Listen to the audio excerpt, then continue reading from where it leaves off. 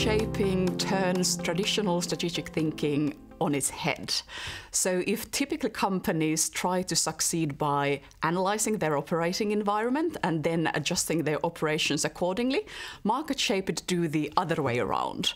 So they try to adjust, they don't take the environment as given, but they try to shape the environment so that it creates more value for the company and their customers. Becoming a market shaper requires a subtle but significant change in how you think.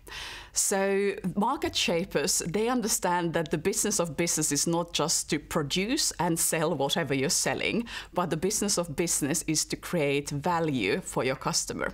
And the value for the customer is not only dependent on your product, it's also dependent on the system that helps the customer to use the product correctly.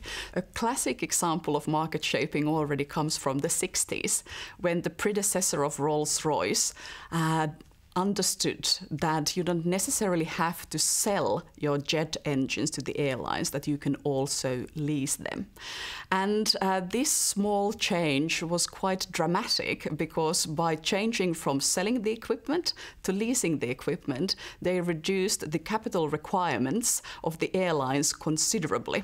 Another example, which is slightly embarrassing for me as a Finn, is the smartphone industry and how that developed.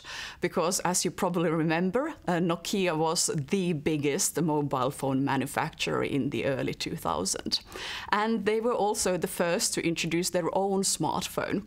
But unfortunately, poor Nokia didn't really understand what makes the smartphone smart. It's not just the device, it is the apps. And Nokia didn't actively foster the creation of app developer ecosystem so that people, entrepreneurs, could be developing apps to their smartphones. Apple, on the other hand, understood that, and now we know which of these mobile phone manufacturers ended up being the dominant player in the smartphone market.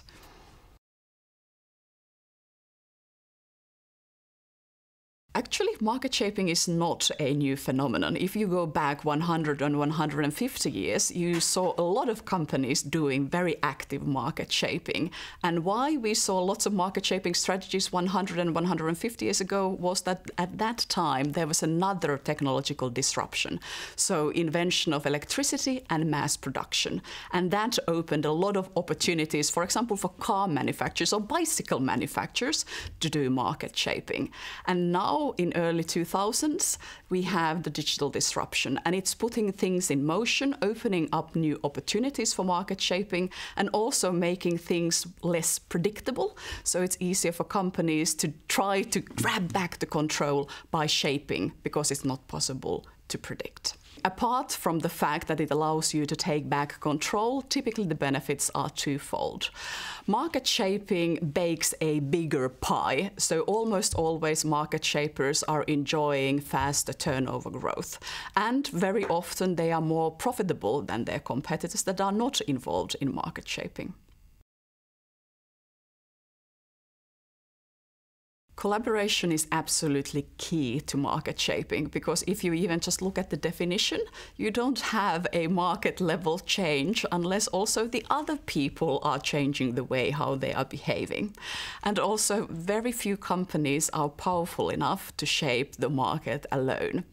So one example could be current developments in the electric vehicles market. So you don't just need the electric car, you, for example, also need the charging infrastructure. So you need companies who are then developing these batteries, and government getting involved so that you get places for the charging stations and so on and so on.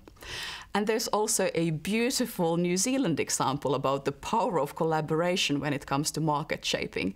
The New Zealand Screw Cap Initiative, a small number of New Zealand wineries coming together and making screw cap closure a dominant way of closing a wine bottle globally. Market shaping is also very important when you're trying to commercialize a very innovative product or completely new technology.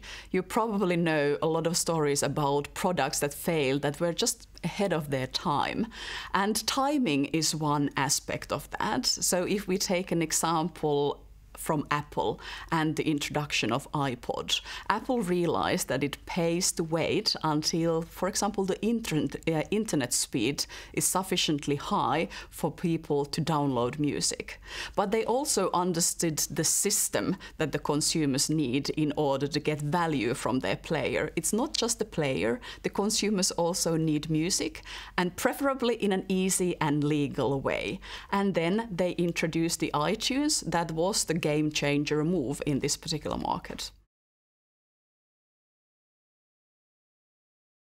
There are a lot of wonderful examples of Kiwi companies shaping their markets very, very successfully, but unfortunately we are not seeing that as much as we do in other countries of similar size.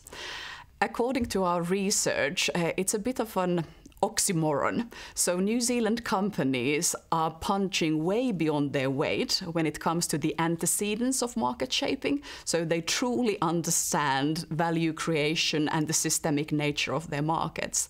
But for some reason, they are not proactively shaping their markets. But in my book, that is actually good news, because changing culture would be much more difficult than then just taking this new strategic toolbox. So there are lots of untapped opportunities for New Zealand companies.